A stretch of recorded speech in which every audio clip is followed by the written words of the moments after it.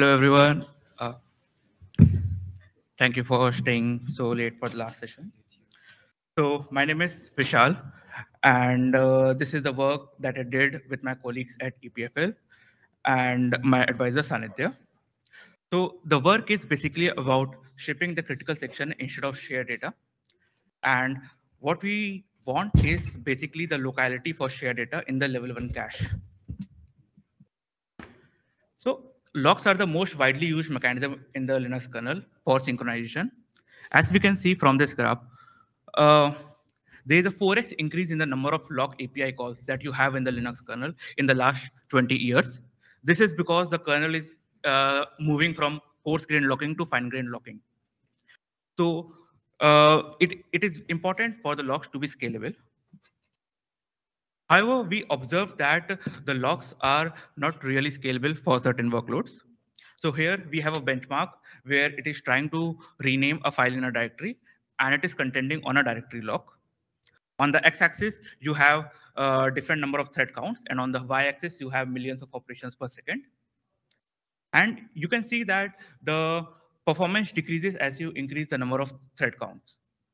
Also, the NUMA-aware locks like CNA, which was proposed 2 to 3 years back, also follows a similar trend. Our evaluation was done on an 8-socket Intel machine with 224 cores. So the basic reason for this is the movement of shared data. So here we have 3 different threads which are trying to acquire the lock. And in this, we have a critical section that is incrementing a counter.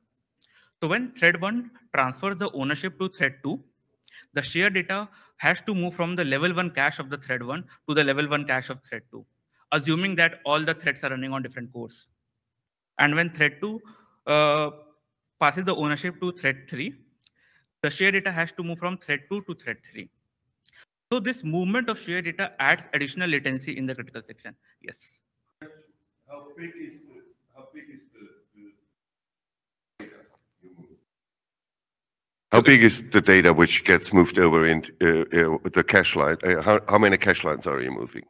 I mean, in most of the cases, if you have, and that's what we strive for, if you have the lock, and the lock is usually cache line aligned, and it's at the beginning of the data structure, and then you fit all the hot important data which is protected by the lock right behind the lock, so it's in the same cache line. Then then the data movement is exactly zero because you move a full cache line anyway.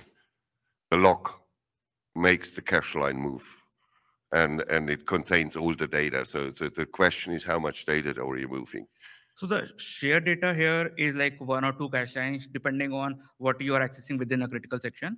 But one of the other issues with if you have a queue spin lock kind of design is that when you want to, let's say, when multiple threads are accessing the queue spin lock, you have to do a compare and swap on the tail of the queue spin lock to enter the queue.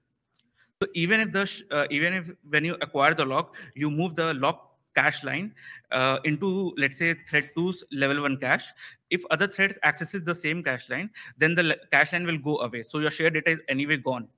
No, so it goes from exclusive and shared. It goes from exclusive and shared, so it doesn't matter. No, but like when you are modifying the shared data, you have to move back from exclusive to shared to exclusive. Sure, but that requires extreme high contention and short lock sections to actually matter. Because if it just moves over because a new contender comes in, then what happens? It bounces immediately back, and then the contenders just read, and read means shared state. They won't drag it back, because that's what we do with the queued spin locks. Okay. That's why we have queued spin locks, because otherwise you would really trying to acquire it and bounce the exclusive state, which is expensive, but shared state, bringing it back into shared is completely non-expensive and doesn't affect the lock owner at all. Only if you have a very high number of contenders coming in and you have a very, very short lock sequence, then it matters, because it's just lock, unlock, lock, unlock, lock, unlock. So there you see the actual effect. But if you have reasonably long sections of lock held code, plus not a gazillion of contenders, then it's almost not a problem. The thing is, of course, you can kill performance with all locks if you throw enough contenders on it. I mean, if you have a 256 CPU machine and do 256 threads or trying to do the same thing at the hammer at the same lock, performance will be great. That's not a surprise. But the question is this a real use case problem, or is it just, oh, we found a way how to expose it? I know hundreds of ways to do that, but do they matter? No, because it's not a real world use case. No, but we see performance improvement at 8 and 16 or like less core count also. So because the shared data, like it's not like the share, you can always fit the shared data that you are protecting in the same cache line as a log pod. Yeah, So that's true. If that is not the case, then you have to move the shared data from one core to another core. So yeah, so the increase in shared data movement increases the critical section execution time. And with the spin locks, since you can execute only one critical section at a time, so this increase in critical section time results in lower application performance. So there is an alternative style of lock design, which is called delegation style locks. And here it works like a server client model where you have a server, which is the lock holder, and you have the clients which are waiting to acquire that lock. And the client ships its critical section request in the form of a function to the server thread. So in this example, you have a critical section which is incrementing a counter, and you wrap this critical section as a function and send the function pointer to the server thread for execution. So here, just a pictorial representation of the same thing. So the server thread, when it is processing the client request, it will execute a critical section. And since the shared data is present in the level 1 cache of the server thread, the execution time of the critical section is much smaller compared to a traditional lock design. So here we did the same experiment, but we are measuring the critical section execution time. And as you can see, with a delegation style lock design, the amount of time you're spending in the critical section is much lower compared to the traditional lock design. However, the existing delegation style approaches that were proposed require you to modify the critical section and wrap it as a function, which is highly impractical for a code base like Linux because it has like millions of lines of code and different constraints as well. So our goal with TCLock was to have transparent delegation, and we want transparency so that we can use the standard lock and unlock APIs. And we also want minimal shared data movement of the shared cache lines. So after motivating the problem, I will discuss about the design of TCLock and what it required to change TCLock for the Linux kernel, and some evaluation, and then some discussion on how to further improve it. So to achieve transparent delegation, we need answers for 3 critical questions. The first is how to capture the thread context without rewriting the whole application. The second is where to capture this thread context so that only the critical section is captured. And the third is, does the waiter thread modify its context while the server is executing the waiter's critical section? So we answer this question, and the solution is basically to reuse all the registers that you have, and you do a context switch. So how to capture the thread context is basically like you save and restore all the general purpose registers, the instruction pointer and the stack pointer. So you are moving the thread context just before executing the critical section and just after finishing the critical section. And does the waiter thread modified context? No, because when you are a lock waiter, you are just busy waiting to acquire the lock. So during that time, you are not touching your own state.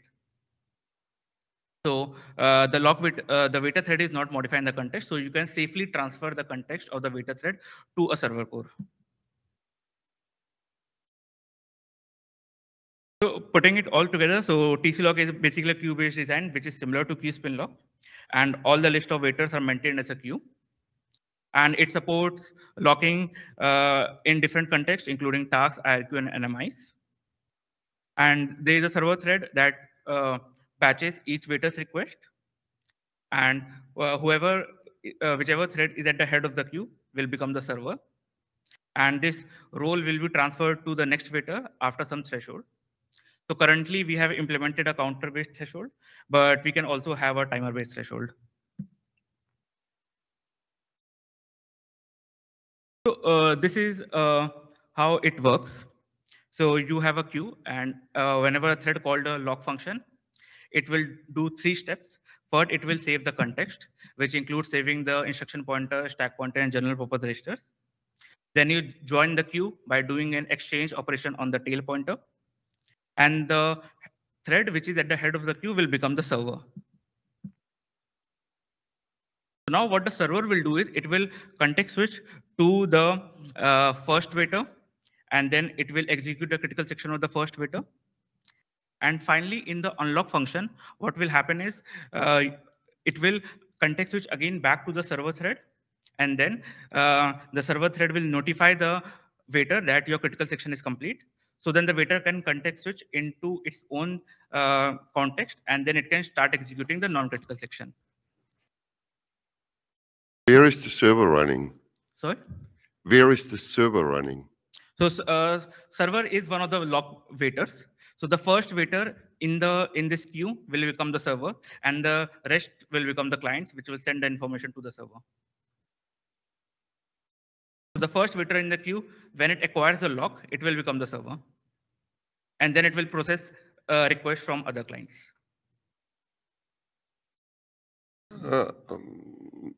Wait a moment. So the first waiter becomes the server. Yes. So and then 5 other waiters come in and throw their requests over. So you basically inflict the work of 5 other contexts to the context which happened to be the first waiter. Yeah. And how is that working? How is that supposed to do latency constraints? Not at all. You inflict the whole problem onto the unlucky thread which got the first which got to be the first waiter. Yes. So like, and that's really not acceptable. That can't work, because if you have, especially in the case where you have a lot of contention coming in, then you slow down this poor first victim thread into I can't make progress mode, which might make loose deadlines or whatever it's looking for, and it makes the problem way worse for the scheduler, because if it's a spin lock you're talking about, then it can't even schedule out while doing that. So this is, and for if you want to substitute other lock types like mutexes or something like that, then it gets even worse, because the server can be scheduled out. So everybody else is going to spin. No, it can't. They can't spin. I mean, they can try to spin, but if the server goes out for lunch, then you have to put the others to sleep, and you have the same wake up problem with which you have with regular mutexes too. So I'm not convinced. So in the case of mutex, what we do is we check the need resced. Using the need resced, we check whether the scheduler wants to kick us out, and in that case, we will pass on the ownership to other thread. So we don't keep the context with ourselves. No, you can't, because if you hold a mutex, you're preemptible by definition. Yeah. So you don't check need resced. Yeah. You're not even asked. And then you get into another problem, because you get scheduled out with the wrong context. Because you switch context in your server. So once it schedules out, you schedule out with a context from a foreign context, right? How is that supposed to work? without messing up all the task state and everything? I'm not convinced. Okay, so that is one of the points that I want to discuss. But the current so the context of a thread is defined by the current macro that you have, and currently we don't switch that macro. So when you schedule out when the server thread is executing the client's critical section, when you schedule out, the scheduler thinks that the server thread is being scheduled out, and there is already the client thread which has gone to sleep because it knows that the server will execute its critical section. So from the scheduler perspective, it is thinking that there is one client thread and one server thread, and when it is scheduling out the server thread, it is just scheduling out. It doesn't know about the information that the server thread is executing client thread. So yes, we have to somehow fix that, but yes. So that is the current implementation that we have. Okay.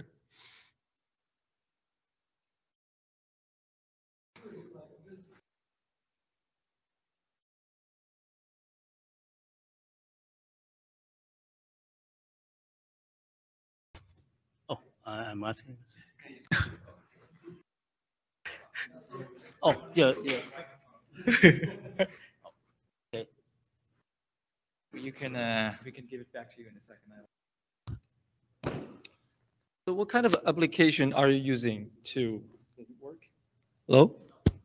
Yeah. Yeah, so what kind of application are you using? It doesn't seem like quite bit applicable in general. I mean, I've seen you publish papers about this. Yeah. So I'm just curious, what kind of scenarios must be some workload that actually allow this to really allows you to boosting performance? So we observe like performance gains with like will it scale benchmark, and also like you have workloads like Metis and these kind of things, where level DB, where we saw like good performance improvement. So like wherever you have like high contention, this will help. But at low contention, we will show that the overhead of context switch negates the performance improvement that you get with keeping the shared data on in the level 1 cache. So at 2 and 4 cores, we perform very bad. But like after 8 and 16 cores, once you have enough beta threads, you can bash and you can get performance benefit. I have a question. So each of the context node contain information like all the register. So its size will be architecture dependent, right? Yes, but usually and like maybe may also be dependent on which, even within the same architecture, different generation of CPU may have slightly more information you need to keep track of, right? no, so it's ISA dependent. So in the ISA, you just need to save like for x86, there are 6 general purpose registers that you need to save, and plus instruction pointer and stack pointer.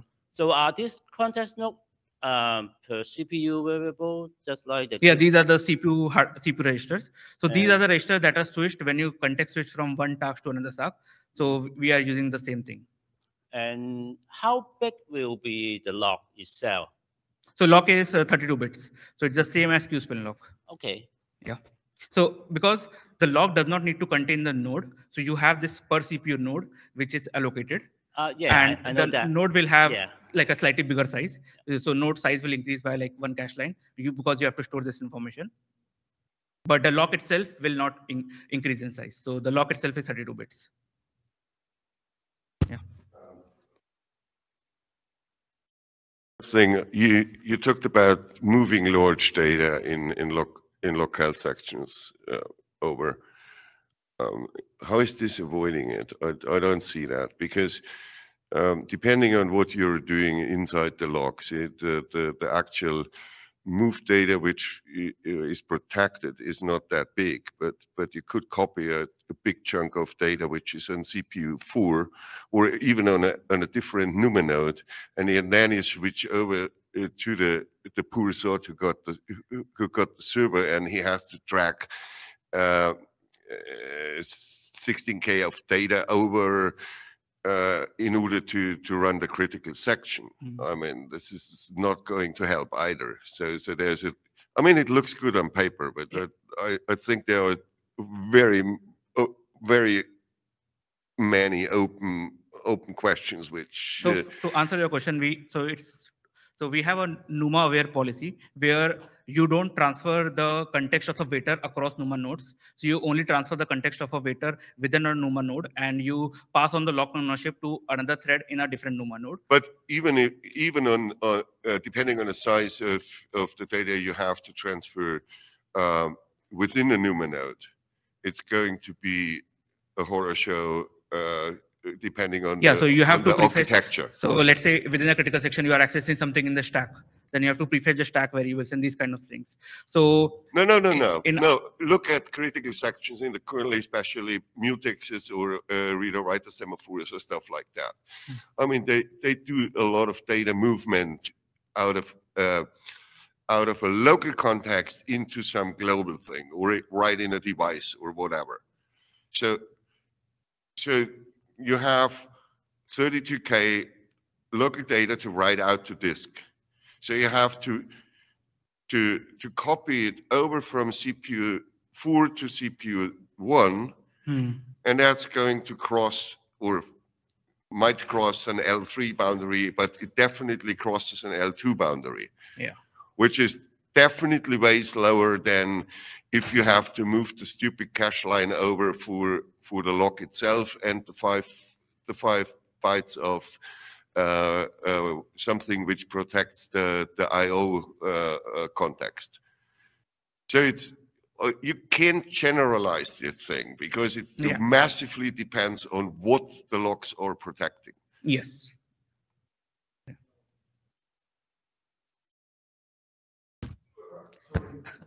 So you're completely right about the fact that this probably won't work for all of the cases. But in the case where so the point that you raised before about the latency of a particular request increasing, right? Because you batch everything together in the context of a single thread. So that thread is paying the cost for everyone else who is trying to execute the critical section. So in that case, if you have a case like that, this is probably not a good idea to use. Similarly, if you're pulling data from other cores inside your critical section, this is probably not a good lock to use. But if you have a case where basically the same data is being accessed from within the critical section, this might help with the performance compared to a normal QSpin log or something like that. I'm not completely saying this is impossible, but I'm trying to understand what is the actual possible use case, and does it justify the complexity what comes with it. I mean, you also have, if you switch the context, you switch basically to the other context stack. That means you operate on the foreign stack, which is completely in the other cache line, in the other L2. So you have to drag that over, and especially in order to do something on the stack on top, push stuff.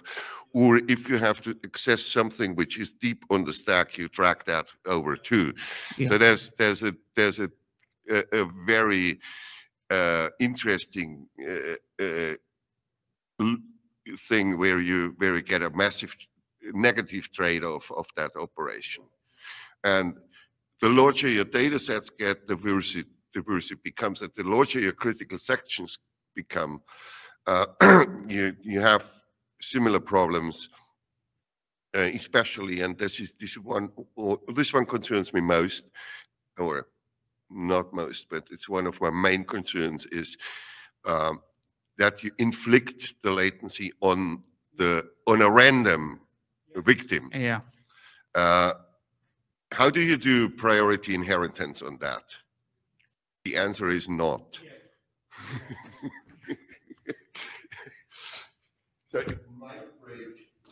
So you're completely right about that point, but basically, like you could construe a case where you have these worker threads, right, which are not in the latency critical path, and which are the preferred waiters that get the ownership of this combining phase. And then everyone who's coming in from the latency critical path trying to take the lock can basically send the request to these threads which are owning the lock and combining it on behalf of everyone else. So you're right about the point about the latency critical part, but there are ways to do that if this really applies and helps in a particular situation. So that is what, yeah. Thomas, I mean, you have a loud voice. It's not the problem. So the real world use case is the critical question. But let's continue on your other issues you want to demonstrate. Okay. So yeah, so let's see what we changed in TCLog to have it working in the Linux kernel. So we have to handle like whether the waiter thread is really being modified in the Linux kernel or not. What about per CPU variables? How are we handling nested locking? How are we handling out of order unlocking? What about mutexes? And what about readdress semaphore? So let's see how we handle these things. So as I have said that the waiter thread is not modifying during the context, but there are external events that can modify the waiter's context, like interrupts or whenever you're calling whenever a thread is going to sleep. So the solution is basically to have an ephemeral stack, which is basically an empty piece of memory, which you switch during the critical section. And then the interrupts and the waiters sleeping and wake up mechanism can use this ephemeral stack.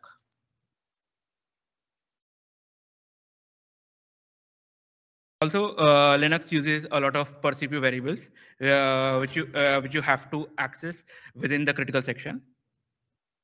And the kernel assumes that sometimes per CPU variables needs to be stable within the critical section and outside the critical section. But with TCLog, since you are moving the critical section to a different CPU, we are breaking that assumption. But is it?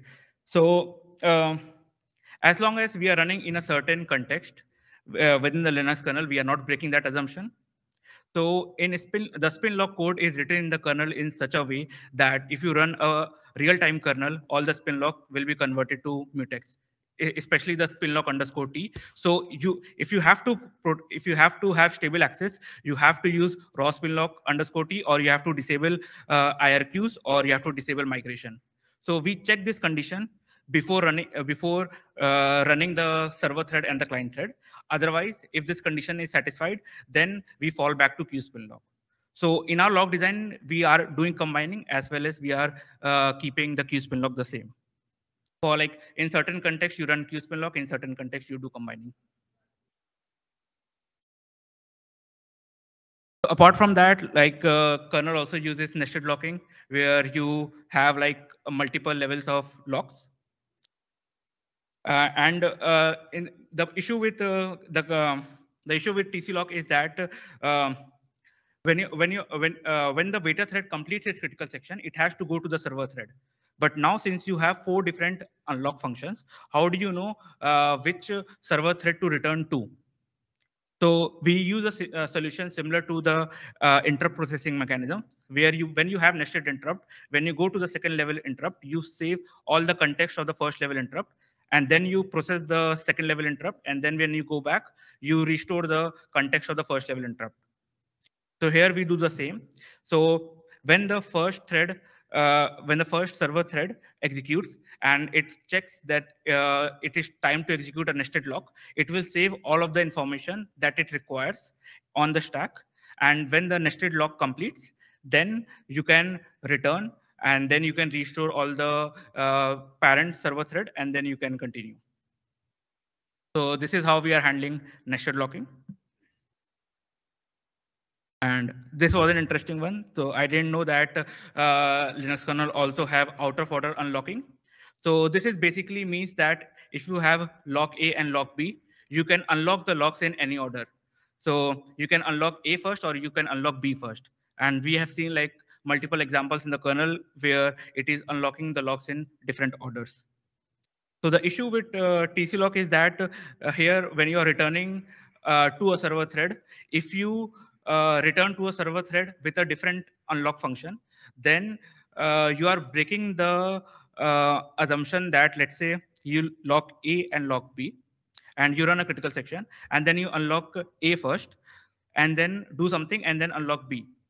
So the code between unlock A and unlock B needs to be protected by the lock B. But in the unlock A, if you return to that function and give the ownership to some other thread, then the issue is that you're breaking the assumption that the code has written it with.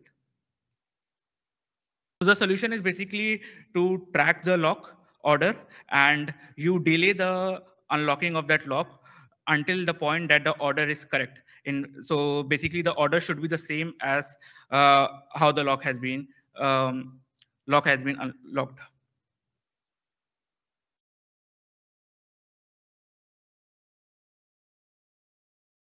Apart from these things, we have also implemented the mutex. So the difference from Spinlock is that instead of saving the nodes and the state of the server thread on the per CPU variable, we save it in the task struct. And the rest is similar to that what you have in the Linux kernel, except currently we don't support mutex lock interruptible and killable. But we have to think about what we can do to support those things. Otherwise, currently the mutex lock interruptible and killable works the same as mutex lock.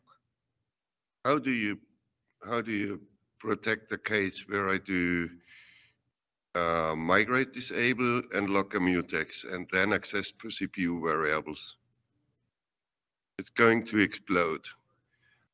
Even the spinlock case is going to explode if you get an NMI. Because you need to switch, you would need to switch GS base basically to the foreign per CPU information, because that's where the context comes from. So assume spinlock. The spinlock case is easy. So you have, or in a context where you have this preemption disabled already, then you access a per CPU variable or get the pointer to it, which is GS based. Okay. So now you lock the lock in that data struct and go over to the other side. So you need to, then you either need to convert it into a linear address, or how do you make sure that if the context function accesses a different per CPU variable, that it actually accesses it on the remote CPU, because otherwise you modify it on the CPU where the server is running, and then you get inconsistent state. So an NMI will explode right away.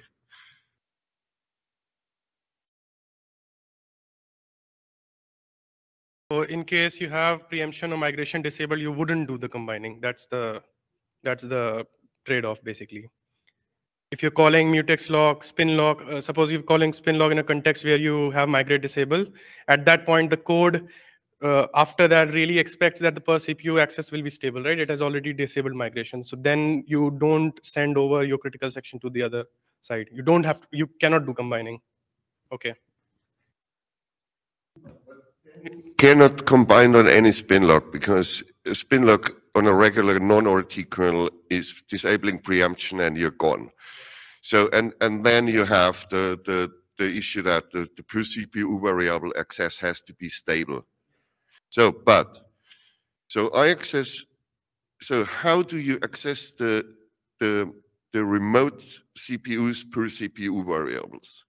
You can't, because your GS base is wrong. If you switch to the other CPU's GS base, you mess up the complete per CPU state. And the spinlock held section can be interrupted. The spinlock held section can be interrupted by an NMI. You can take whatever other exceptions, and those assume that GS base is local. So it won't work. So the idea is that so as you said, on a non-RT kernel, this will be a spin lock where it disables the preemption. So you cannot do this. But the same code should work on an RT kernel, right? So the invariant is that if you're just calling spin lock, you cannot assume that preemption is disabled inside the critical section. So for a normal code path, suppose you're in the task context and you take a spin lock on a non-preempt RT configuration, like you will disable preemption, you'll run on the same CPU. But this same code should work on an RT kernel, right? So as per the API's contract, there's no guarantee that preemption is disabled. The problem I'm trying to describe is you take a spin lock and your context gets migrated from CPU 1 to CPU 0. So then the function runs and does this CPU read. So which CPUs per CPU variable is it reading? CPU zeros or CPU ones? So if it does get combined, then it will read the remote CPU's data. But whenever you're doing per CPU access, you do disable preemption, migration, etc. Okay. Right. You have a spin lock. We talk about non-RT kernel. It disables preemption. This spin lock transfers the context over to some other CPU, from CPU 1 to CPU 0. Then the function runs, and the function does this CPU read. Then does it read from CPU 0 or from CPU 1? So it reads from CPU 1, where it is run. Because when you're doing the spin lock call, right? At that very moment, there is no guarantee that you'll keep running on CPU 0, right? You could be scheduled out and run on some other CPU. No. Like before and after the call, right? Inside the critical section, like the preemption is disabled on a non-RT kernel. But before that, it's not disabled. The API contract of spin lock. How do you read?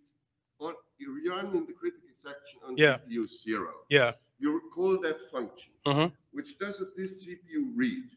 So how do you read this CPU, the per CPU variable on CPU 1? We don't. We read it as if you're executing on CPU 1, because in some sense that thread has to run on. It has to read from CPU 1.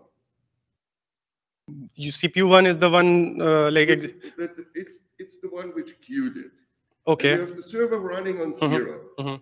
And now you run the I see. I was confused about CPU. I thought, So okay. 0 is the server. Yeah. 1 is the contender. Yeah. It ships the context and the function pointer. Now the function pointer is executed and it does this CPU read. Yeah. So how do you make sure that you read the data from CPU 1? We don't. We read data from CPU 0. Wrong. Okay. Wrong. And you can't fix that problem. Okay, but we'll probably try to explain you why we think it's right in the hallway. So I hope. No, but this is a serious problem, and it can't. Yes. It's unfixable. Yeah, but we'll try to explain why we think it's correct for the specific case we're talking about after the talk. It might be correct for a particular use case, but it doesn't get correct for the general case. No, but I was going to actually just say the use case. When you're saying the use case that you're saying, which I agree would blow up, but the problem is, I'm thinking, where do we have it where you're doing per CPU variables and you have a spin lock and contention on multiple CPUs for per CPU variables? Usually,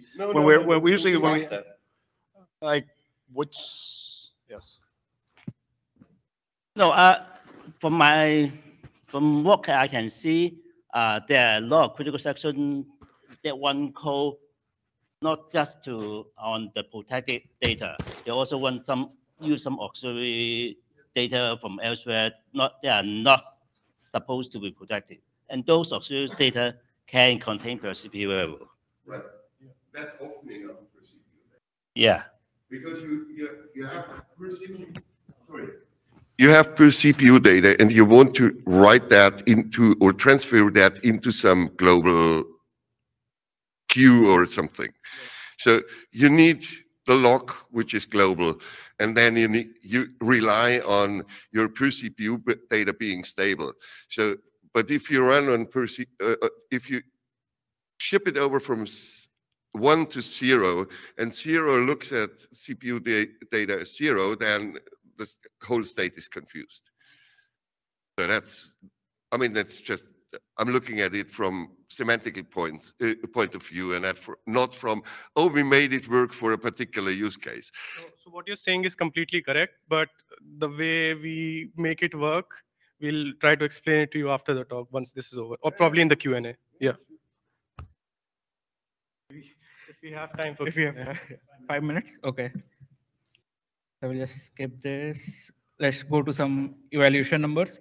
So here it's the same benchmark that we had, and we had like a lower critical section execution time, and we have like better throughput because the critical section execution time is lower.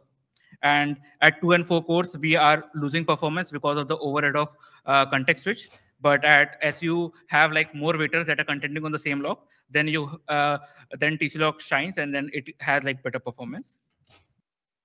And also, like we did a small nano benchmark where you have a hash table, and you are each thread is updating and entering the hash table, and it is serialized by a global spin lock. And we can see that the throughput is increasing after like 8 or 16 cores, and the 99 percentile latency is also decreasing because every critical section that you execute is smaller, so the overall latency to execute will be faster. So it's batching is helping in this case because you cannot execute a critical section in parallel. You have to execute critical section sequentially. So if you can reduce the time you are spending in the critical section, the overall latency will improve. Sorry? The average latency might improve, right? Oh, this is the 99 percentile. So like if you have, let's say, a high batching count, the worst case latency will increase, but the 99 percentile latency will decrease because only one thread will suffer out of like, let's say, 1,000,000 requests. Sure, I agree with that, but there are people who are concerned about worst case latencies very well. I agree. Yeah, but I think the Linux also does not guarantee the worst case latencies for QSpin log. Ask networking people. They Okay. are very concerned about that. Okay. Yes. So yeah, so that was the first question for discussion. How do you set the batch count? So basically, there is a trade-off between throughput and latency. Second is like how to handle like performance regression that you have at low contention at basically at 2 and 4 cores. So with TC lock, we have shown that you can have combining and QSpin lock in the same lock mechanism. So we are also working on like having different lock mechanism which you can switch on the fly based on whatever contention you have. So you can have like a test insert lock, QSpin lock, a combining delegation or something else, basically running inside the kernel, and they are switching dynamically. And also currently, like as you have seen, when the server thread is running, it is executing different waiters critical section. So the server thread is eating up its own time slice to like make like because it is executing like waiters critical section. So how do you do like correct accounting for this? So this is a similar problem that you have for interprocessing, but we also have to fix it for TC lock. And also there is one more issue of the current macro. So basically, how do you how do you fix this current macro? So when you are running on the server thread, you have one current, and when you are running on another thread, you have another current. So when you move the critical section to the server thread, if you are using the server's current, then it can lead to privilege escalation or other kind of bugs. Funny enough, current is a per CPU variable. Okay. Okay. Yeah. So yeah, that's it from my side. I was just waiting for this slide. Okay.